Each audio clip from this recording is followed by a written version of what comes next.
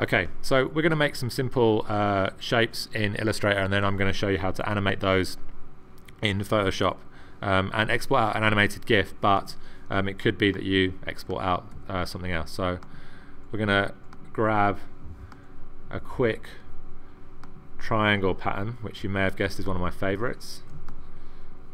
Okay. And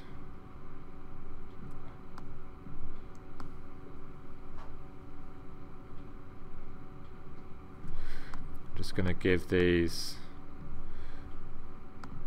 some different fill colors.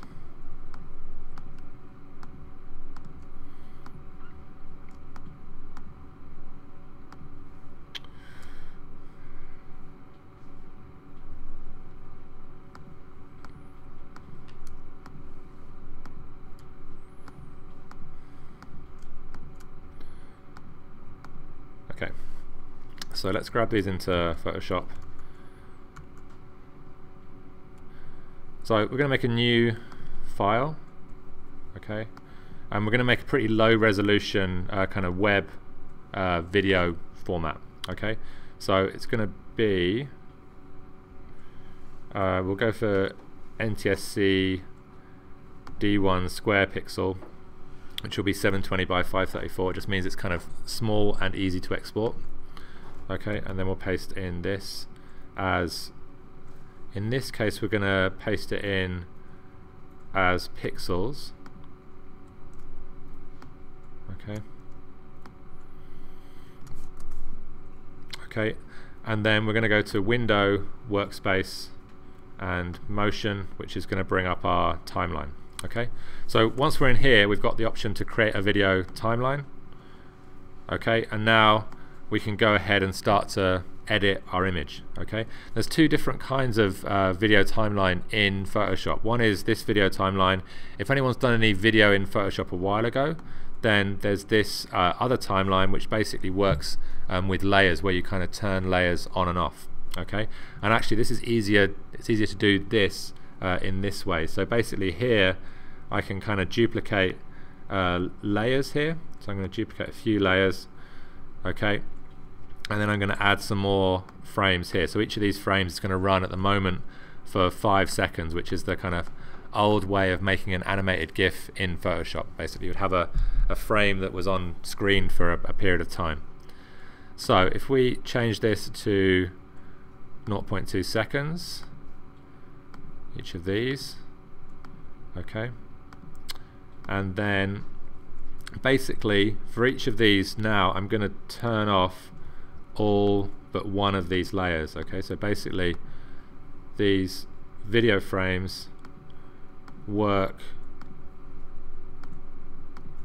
to kind of strobe between those different layers. Okay, so we looked at a timeline before for the editing, but this is basically one frame after another, so it's kind of a different way of doing it.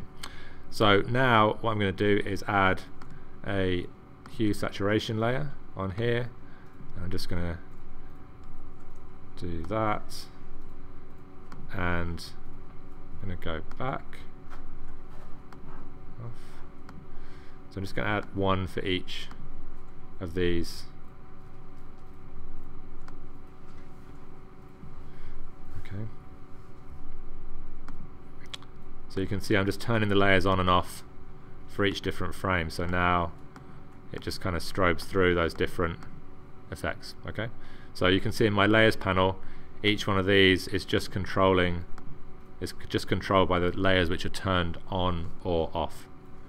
Okay. So it's just flashing between those. So if we press play, it's just going to flash between those, and we'll give our GIF a background.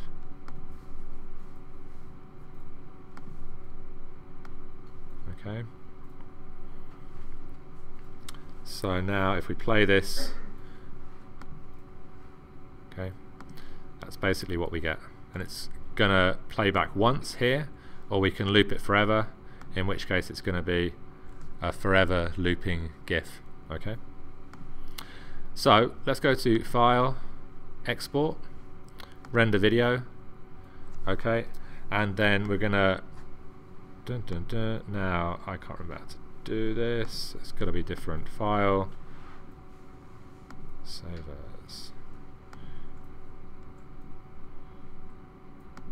It's been a while since I've done this actually. I didn't prep this completely, so I'm not even sure if this will work, but we'll find out. No, let's just save it first.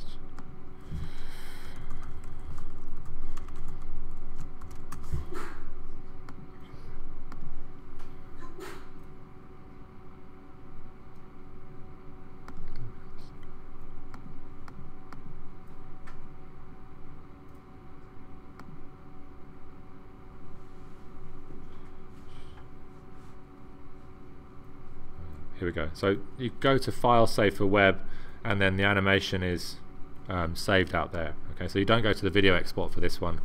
It's just File, Save for Web. Okay, and basically I'm exporting it as a GIF, and there's different options for that. You can see my gradient in the background is doing some cool stuff, and then I can also limit the number of colors, which could accentuate the kind of funkiness of the format. So now I have all that pixelation in the background, and I think I'll keep it maybe at 32 just so we have a little bit more detail in there. Okay, so save that. Animated GIF.gif to the desktop. So now that would be embeddable in a web page, so we could embed that animated GIF in a web page. Obviously you can see you can put any Photoshop graphics that you've designed into that. So if I just bring up Safari here, which is, let's use Chrome. So if I go to the desktop here, drag that in, oops, okay, you have an animated GIF that you can put on the internet. Okay, you can put these up on Twitter as a GIF.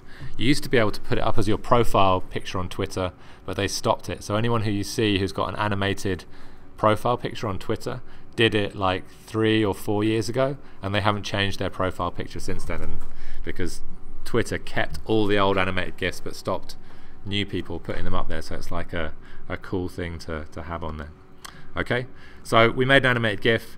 You can see the process and also how to you could get other images in there, or photographic images and stuff like that, and play with them. Okay, and it loops. I'm trying to think if there's anything else to add in there. Yeah, we could have added text in there and kind of added the movement for the text, but that's the basic principle of how to do it. Okay.